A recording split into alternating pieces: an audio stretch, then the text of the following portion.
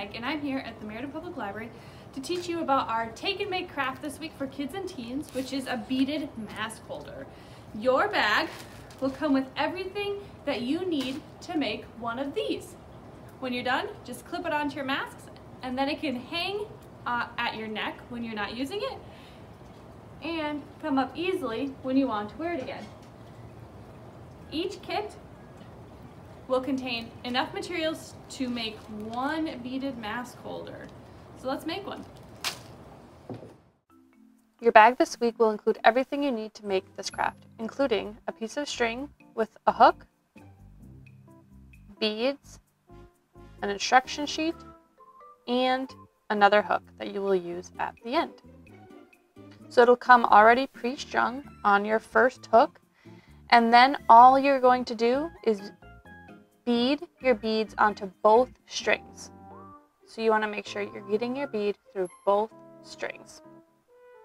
If you didn't have time to pick up a Take and Make or don't think you'll be able to get one this week, you can still make this at home using some kind of hook or a necklace hook and beads and string.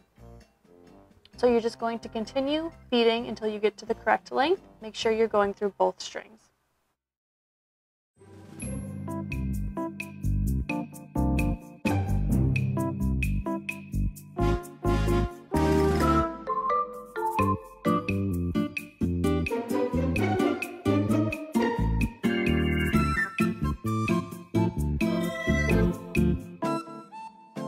Once you get to your desired length, you're going to bead on one more bead, and then you're going to thread your string up through it again and tie that last bead right onto your string.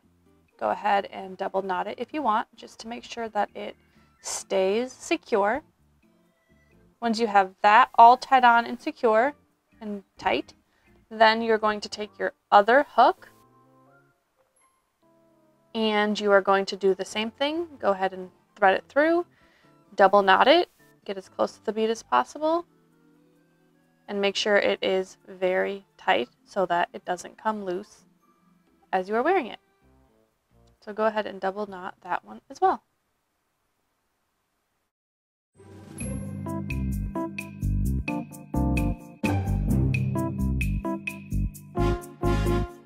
Now what I like to do is I go ahead and use those two strings and string them right back through all of my beads. Just through a few, and then after you go through a few, then you can cut off any extra you might have. But by going through there again, you're just making it a little bit more secure. So there we have a beaded mask holder. Now for wearing it. You are going to take your mask and just hook your beaded mask holder right to the bottom of your ear loops on both sides, and then it becomes a bit of a necklace or a lanyard. You can put it right up over your head, and when you're ready to wear your mask, you can just loop it over your ears like you normally would. Now you won't have to worry about losing or misplacing your mask as you're wearing it. I hope you enjoy it, and I can't wait to see what you create.